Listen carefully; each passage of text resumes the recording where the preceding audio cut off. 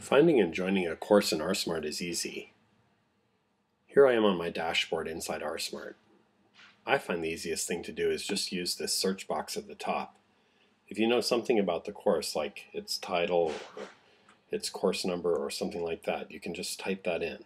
I'm looking for a course called Using rSmart, so I'm going to type that information in and hit return, and then I get a list of all the different pieces of information, documents, or courses that may match that search. And I see this course at the bottom, Using rSmart, Getting Started. That's the one I'm looking for. I click on that, and it takes me to a home page for that course. I haven't joined yet, and so in the upper right-hand corner, I can see a button that says Request to Join Group.